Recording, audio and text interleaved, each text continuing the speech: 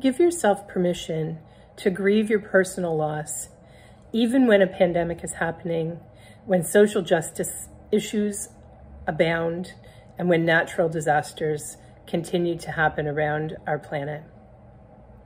Your personal loss is important. The grief that you carry is meaningful, and the wound that you feel is real. Take time to be with your grief, to heal yourself, to find ways to carry your grief and honor your loved one.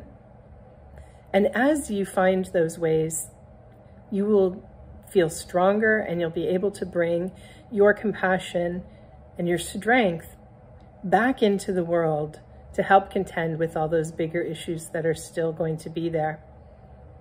Take time and know that you have permission to deal with your personal loss, even though everything else is going on in the world.